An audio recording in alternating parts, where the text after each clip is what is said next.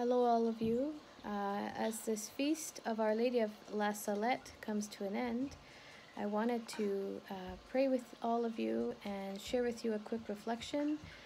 The first is taken from LaSalette.org, and the second is from Aim Higher.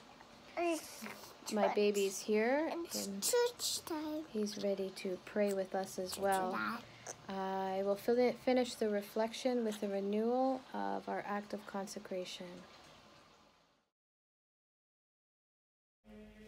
The Feast of LaSalette, from LaSalette.org, originally given as a homily on September 16, 1998 by Father Casista.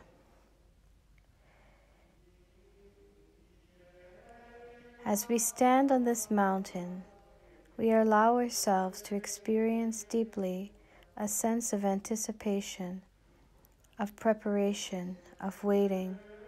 We sense a something, a someone, a strange and powerful presence, urging us to be silent and attentive, to look and listen, to wait and to allow the desert atmosphere of the mountain to prepare us, to purify us, to empty our hearts of all concerns, so that our hearts may be open to that which we desire most deeply, but which we probably cannot even name. Yet name it we must. It is important that we try to name and identify that deepest desire within us. In this month of September, we know that event took place on that mountain. We know that we will be reminded once again that we are indeed loved, cared for, infinitely and unconditionally, that we have been unfaithful, yet we are still loved.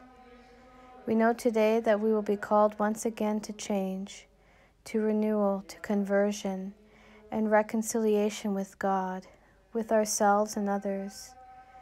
We know that the event will invite us to enter into fuller life freely and willingly, and an invitation to pray. Let us take the following days to pray that the messenger, the message, and the mystery will touch us as deeply this year as they did the visionaries and the villagers of LaSalette in 1846. In the coming days, therefore, let us pray to Our Lady of LaSalette. Come, messenger of God. Come once again to speak to us of our need to hear the good news that we are loved. Come, speak to us again of our first and only real love. Come and speak to us again of our need to believe, to hope, and to recommit ourselves in gratitude and love to the God who came, lived, died, and rose, that we might have life and have it to the full. Come, messenger and prophet of God, to tell us once again that nothing matters so much as the mystery of God's love for us and our love for God, and our sharing that gift of love with one another and with all God's people. Come, speak to us again, even if it is in tears of pain and suffering, that our hearts may be touched deeply by your care and concern, prompting us to respond with in greater faithfulness and gratitude and love. Amen. St. Maximilian Kolbe. This is taken from Aim Higher, Part 1, Chapter 7, Number 11. What is unrestricted love of the Immaculata? The Immaculata is so joined with God by love that she rises not only above all the saints, but also above the angels and archangels, the cherubim and seraphim. Therefore, unrestricted love of the Immaculata raises us up even to her and unites us in a love above that of all the angels and saints. She is the nearest to God, and we the nearest to her, and hence through her the nearest to God Himself. God has given us that white ladder and desires that we climb up upon it to reach Him, or rather she, holding us close to her maternal breast, brings us up to God.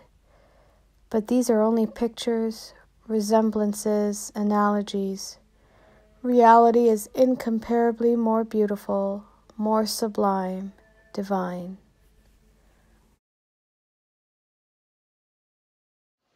So let us finish now with a prayer taken from our Militia Immaculate booklet. So pray in the name of the Father, and of the Son, and of the Holy Spirit. Amen. Immaculata, Queen and Mother of the Church, I renew my consecration to you this day and for always, so that you may use me for the coming of the kingdom of Jesus in the whole world. To this end, I offer you all my prayers, actions, and sacrifices of this day. O Mary, conceived without sin, pray for us who have recourse to you, for those who do not have recourse to you, especially the enemies of the Holy Church and those who are recommended to you. Amen. O Immaculata, please intercede that the Church may be a beacon of light for all those who wander in darkness.